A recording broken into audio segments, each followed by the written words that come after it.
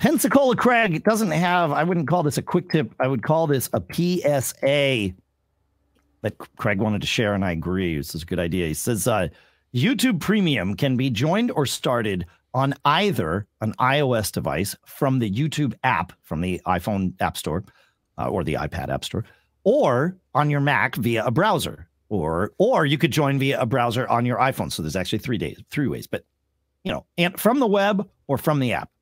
So depending on whether you're using the app or the web, you may frequently see offers on for a 3-month free trial. Afterwards, it will bill you monthly. However, be warned, if you start the YouTube Premium free trial via the app on your iPhone or iPad, it will execute the subscription via the App Store. But if you start it on the browser, it will execute the subscription directly with Google to whatever payment method you choose.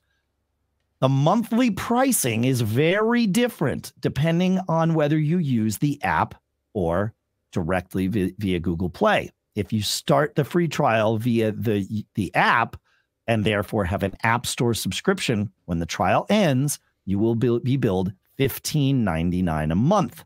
If you start via the browser, when the free trial is over, it will bill you at $11.99 a month. Huge difference. And in the end, once you have the subscription, you can use it on the web or on the app. So Craig's advice, to boil it all down, start your subscription from the web so that you're only paying $12, not $16. I like it. Nice find, Craig. That is a helpful tip.